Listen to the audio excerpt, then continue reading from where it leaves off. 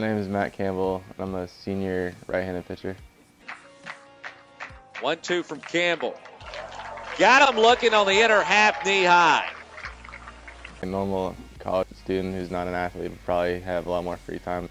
We're always on the go, so free time is probably the biggest thing, I would say.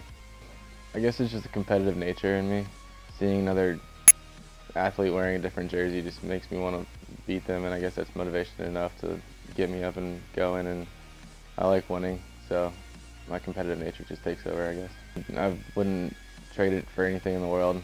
Playing a sport that I love and being at a school like this, I just couldn't imagine myself not playing college baseball. My name's Glenn Batson. I'm a freshman here, and I played third base and first base. I've been playing baseball since I can remember, and I always knew I wanted to play baseball. My family, like I said, all of them have pretty much been to Clemson, so I knew that's where I wanted to play. So as a young kid, I kind of established that's what I wanted to do. You don't get to do as much as most regular students do. We can't do anything stupid off the field.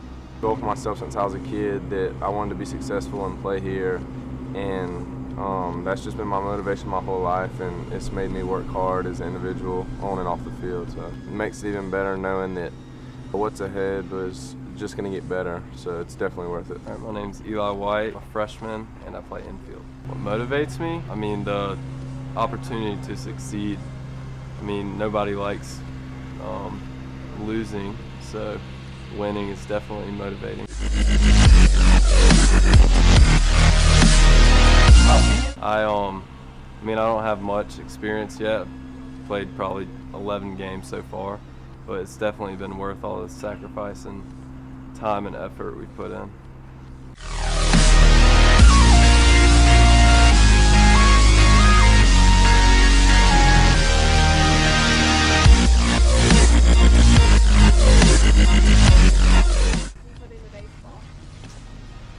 It's probably about 4 hours a day, I'd say.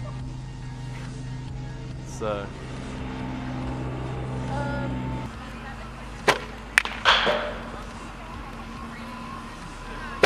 Oh! Thank you very much.